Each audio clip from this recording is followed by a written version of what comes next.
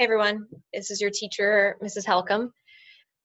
This is part of the series on finding the main idea.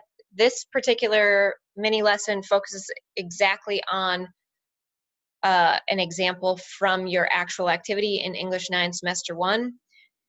So it's a great one to pay attention as we'll walk through the steps of finding the main idea, and it should be pretty quick. So in the previous videos and the video in the lesson, it talked about what is the main idea. And this is a quick graphic. We've kind of already talked about and discussed main idea and what it means. But I like this graphic because it shows that everything that supports the main idea, like commentary, concrete details, should align with that main idea. So the main idea is in the top, it's the general idea, and all the supporting details lead up to it.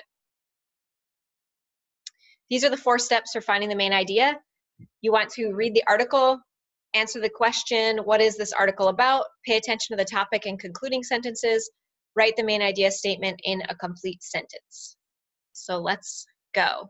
Let's actually look at a real example from your activity. So this is taken from Activity 421, English 9, Semester 1. Ooh. Make me smaller here.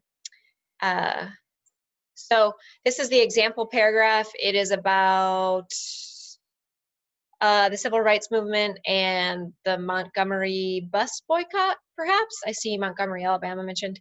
So I'm going to read it aloud. You can follow along as I go, and then we'll go through the 4 steps of finding the main idea. Not so long ago in Montgomery, Alabama, the color of your skin determined where you could sit on a public bus. If you happened to be an African American, you had to sit in the back of the bus, even if there were empty seats up front. Back then, racial segregation was the rule throughout the American South. Strict laws called Jim Crow laws enforced a system of white supremacy that discriminated against blacks and kept them in their place as second-class citizens. All right, so before I start to comprehend anything, I always try to note any vocabulary words that are particularly challenging. I don't see too many. Segregation might be one. That means when you're splitting, particularly a race of people, and separating them. And then Jim Crow laws, that, if you're not familiar with that term, it's kind of defined here. It says, enforce a system of white supremacy that discriminated against blacks and kept them in their place as second-class citizens. So Jim Crow laws refers to the laws that discriminated against blacks in the South. So we read the whole text. We talked about the vocabulary words that might have been challenging. We identified them. And then step 2 is, what is this article about? All right, so as I read, I noticed it was Montgomery, Alabama. I'm kind of pulling from my prior knowledge of what I know about Montgomery, Alabama, and I know that there was a bus boycott, and I know that there was segregation, and I know a little bit about that. So I'm kind of pulling about that, and I'm thinking this has to do with segregation, specifically it mentioned on a bus, and the Jim Crow laws. So it's about this time period in the American South. So I want to pay attention to the topic and concluding sentences because those usually give me a hint at the main idea. It says, not so long ago in Montgomery, Alabama, the color of your skin determined where you could sit on a public bus. Okay, so referring to separating people based on their skin color. And in the concluding sentence, it talks about Jim Crow laws, which separated and discriminated people based on their skin color.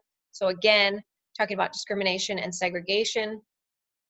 So the next step is to write the main idea statement in a complete sentence. So putting that all together, I definitely have some clues. The Jim Crow laws, that words like segregation and discriminated, also hints that people were separated on a public bus. Public means everybody.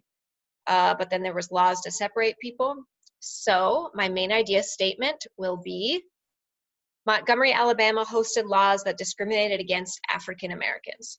Okay, so it's all about, this paragraph is all about those laws taking place in Montgomery, Alabama. All right, I hope this video was helpful for you. And tune in for other videos that can help you. These little short videos are really helpful in benefiting your reading strategies that you pull from.